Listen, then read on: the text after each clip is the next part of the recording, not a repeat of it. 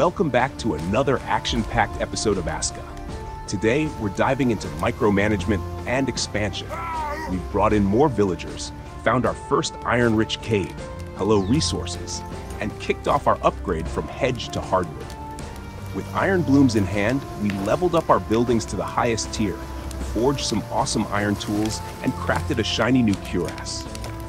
Plus, we expanded the village to fit more buildings and beefed up our defenses. Join us as we juggle resource management, strategic growth, and prep for whatever comes next. We'll also share some pro tips on metallurgy in ASKA, covering how to start producing metal, what's required, and more. This ASKA adventure is heating up, and you won't want to miss it. Let's get into it.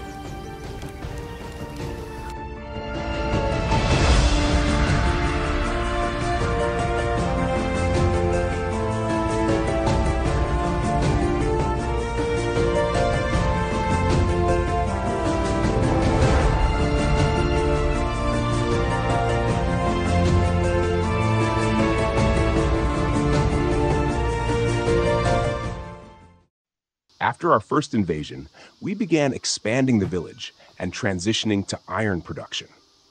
It may seem counterintuitive that you need metal to start producing metal, but some enemies drop metal scraps that can be used in place of iron ore. You can either explore and find a cave like we did initially, or go on a hunting spree to loot metal scraps.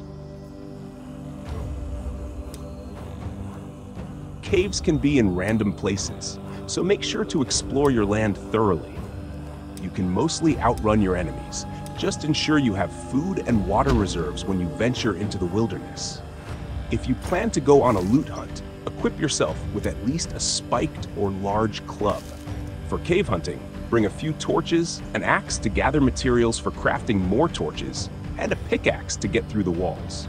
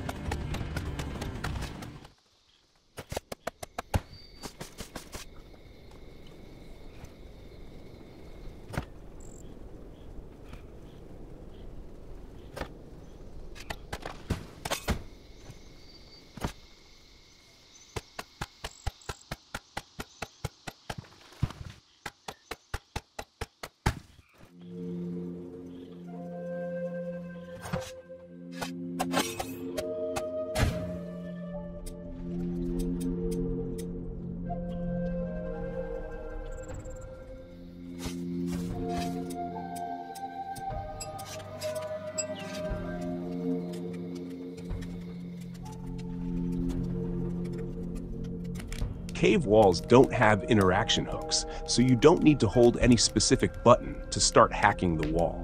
Just use your pickaxe on the wall as if you were attacking an enemy. Watch for the weak points that appear as cracks in the walls. If you hit these cracks with your pickaxe, you may sometimes deal 3 to 4 times more damage to the wall, making it easier and faster to grind down.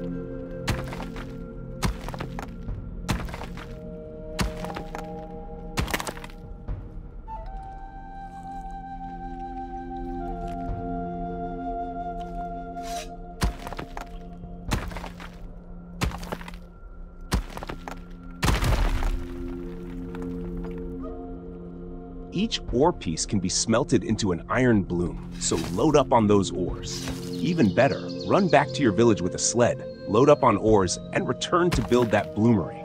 After completing your bloomery, it's time to start producing iron blooms. You can use either metal scraps from looting enemies, or start smelting iron ores if you've already discovered a cave, like us.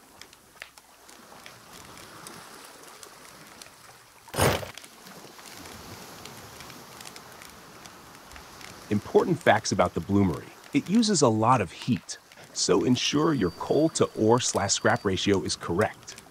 The highest efficient ratio is 14 coals to 6 ores scraps, but we recommend keeping it at 15 coals to 5 ores scraps. This way, you produce more iron blooms in a shorter amount of time. Villagers do a great job even with a low blacksmith level and will master the trait quickly. There is no dependency for this skill, other than maybe strength. But from what we tested, it's not that important. As it's important to maintain appropriate heat in the bloomery for smooth melting and bloom production. Note that bellows have 3 stages. You want to keep it optimal and always have the first 2 stages almost full. Don't go higher than 2, as that will generate too much heat for efficient smelting. And don't stay too long on the first stage, as that will burn coal without creating enough heat for blooms to form. Try to keep those 2 stages filled while pumping the bellows.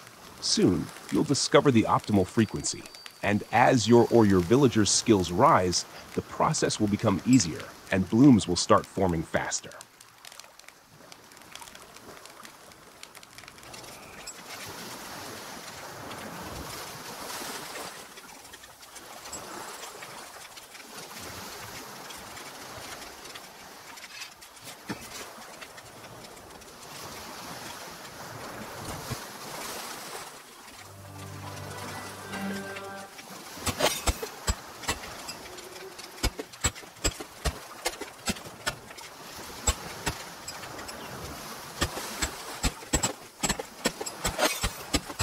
Assuming you've already built a workshop while you're working on making iron blooms, add a metalworker add-on to your workshop and get your villagers started on building it. Metalwork will allow you to create iron tools and weapons, improved shields, and advanced armor pieces.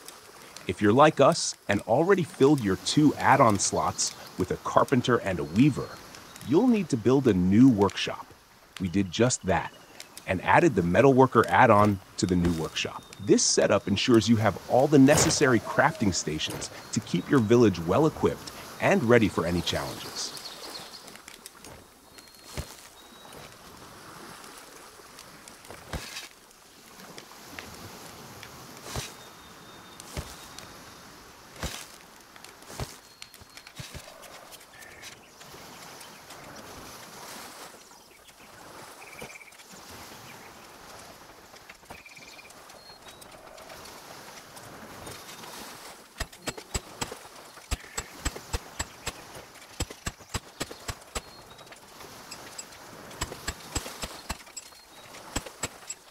Now that you have access to good iron tools, make a few more iron wood axes, equip your wood gatherers, and start adding hardwood requests to your wood processing building.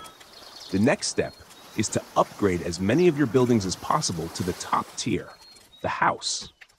This will allow you to not only store twice as many resources, but also hire an additional villager to work in the building for you.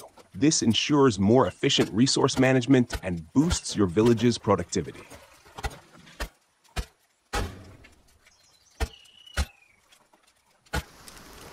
At some point, as you or your village smiths become more proficient in crafting with iron, you will notice that new items become available. Some of these items will require a smithing skill of 45, while the most advanced ones will need you to reach a skill level of 75. Keep honing your skills and leveling up your smiths to unlock these powerful upgrades and enhance your village's capabilities. Next time in ASKA, we'll be hunting big bad enemies and bosses, facing epic challenges and uncovering rare loot. Get ready for some intense battles and awesome adventures.